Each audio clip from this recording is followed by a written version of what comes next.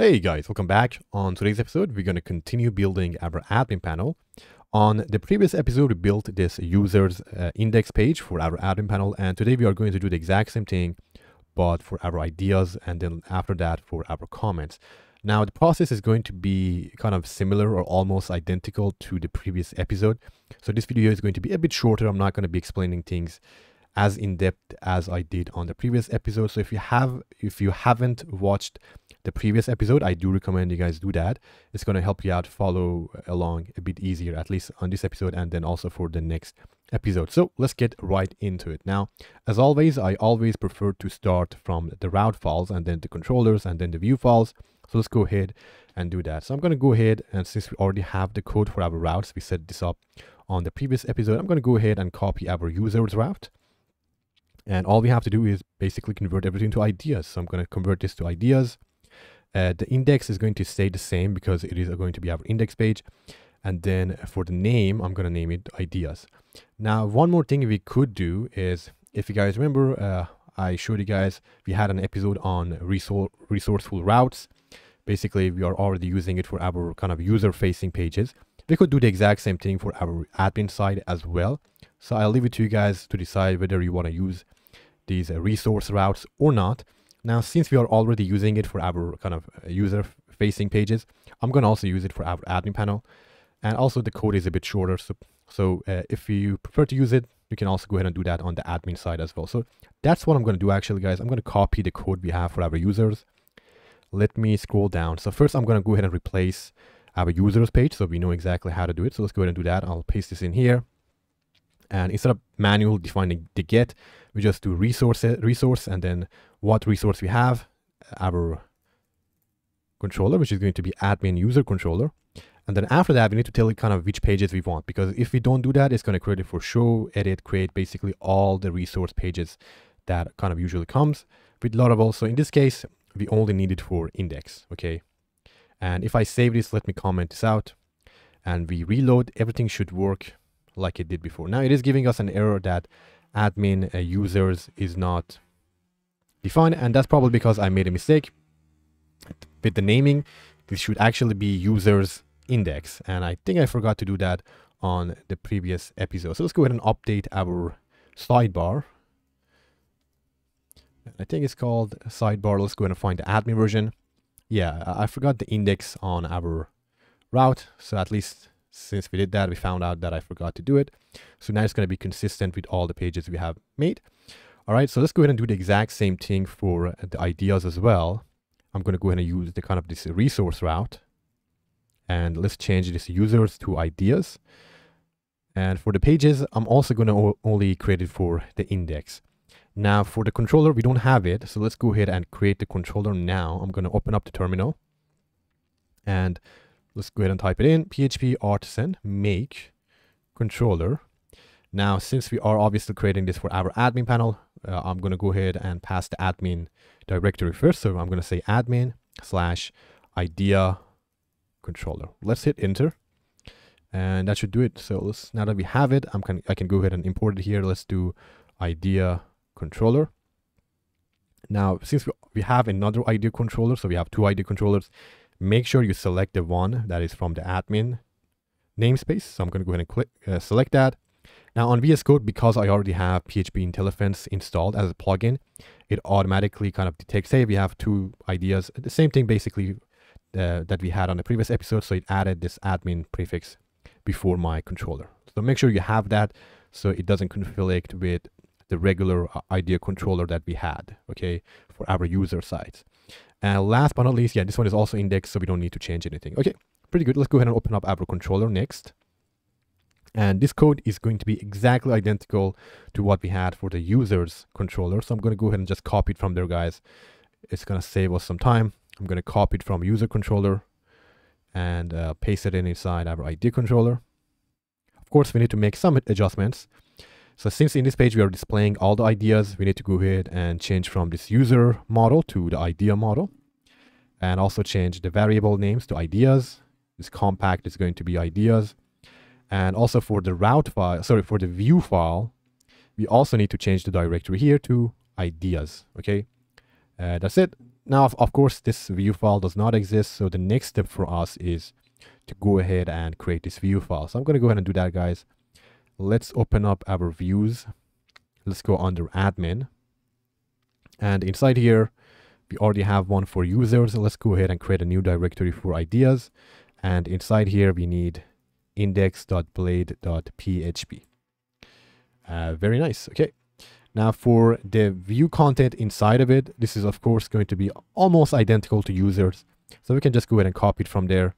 So let me go ahead and copy it and paste it here. Of course, we're going to go ahead and, remove all the things we don't need. So the layout is going to be the exact same. The title, now the title, we can keep it as admin dashboard, but I think one thing we forgot to do on the previous episode, let's go ahead and do ideas and then something like that, admin dashboard. Okay. It's up to you guys what you add for the title. So for now, just put some, default here. And while we're at it, let's also change the title for the users section, because I forgot to do that on the previous episode. So we can do, say, users and then admin dashboard. Okay. And then up here, this users should be ideas. Now, what about the table itself? For now, I'll comment it out, okay? Or I'll just comment it out, and let's also comment this PHP code. Or what we can do is actually, let's just directly change this to idea. So this one should be ideas, this one should be ideas, and then this user should be idea. Now, since our idea model doesn't have all of these, I will comment this for now. I'll come back to it in a minute, guys. Okay, I just want to make sure that the page is rendering. Then I will go ahead and update this table.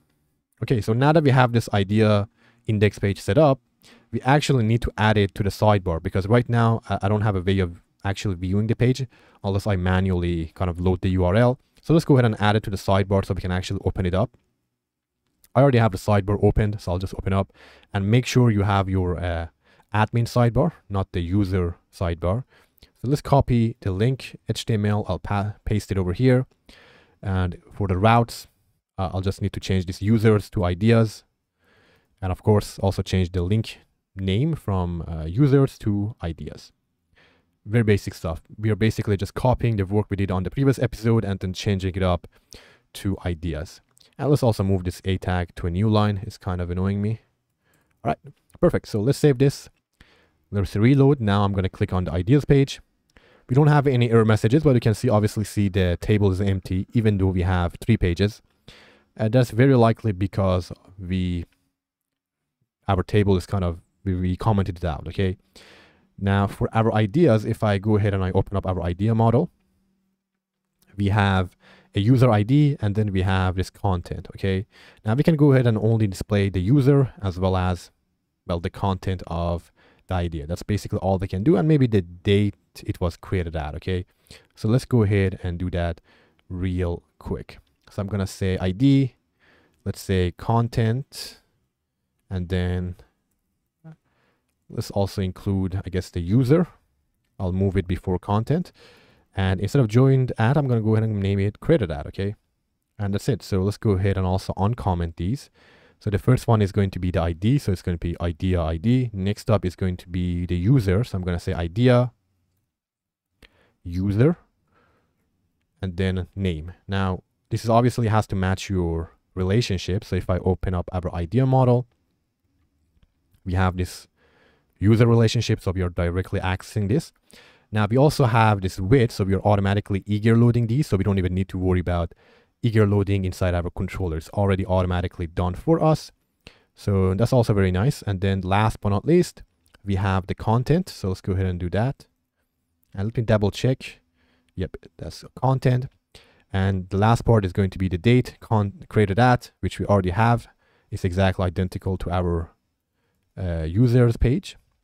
And the last section, which is the actions, is the links to the edit and view page. And this one is also going to be the same. We just need to go ahead and change these users to ideas. This one also to ideas, and this to idea. This one also idea. And that should be it, guys. I don't think we need to change anything else. And the code should work unless we made a mistake somewhere, but we will figure it out right now. So let's do a reload. And as you guys can see, things are indeed working. Okay, so we have all our ideas here. I can go ahead and use the pagination links to view them all. Let's also check these links work. So I'm going to click on view and let's see if you're able to view this ID. As you guys can see, it is indeed visible. And if I click on the edit page, we are also able to edit it. Of course, this is redirecting us to the user pages, but we do have the proper policies for this. So this one is indeed authorized. Only the admin can edit these. So we don't need to worry about the security as well. But we can also, again, go ahead and double check our idea policy. As you can see, for the update and deletion, we are checking if the user is an admin or if it's the owner of the idea. So we don't need to update this anymore as well. We got that covered already. Okay, pretty good, guys. That's it for today's episode. A very quick and easy episode. On the next episode, I'm going to do the exact same thing for comments. But for comments, I'm also going to add the option to delete them. Okay, now the reason I'm going to do that is probably maybe if you want to, let's say, remove some offensive comments or spam. So we can go ahead and add the delete functionality for that. But that's it for today's episode, guys. Very basic stuff, very simple. You can definitely go ahead and do that for other things on your pages. So if you added some additional models, you can go ahead and also add the admin page for those as well. For us, we only have 3 main models, users, idea, and comments. So there is not much for us to do, but if you want it, you can definitely go ahead and even show, let's say, the followers for a specific user or anything else on your admin panel as well. All right, guys, hope you enjoyed today's episode. If you have any questions, you can ask me in the comment section below, and I see you guys on the next video. Have a great day. Bye.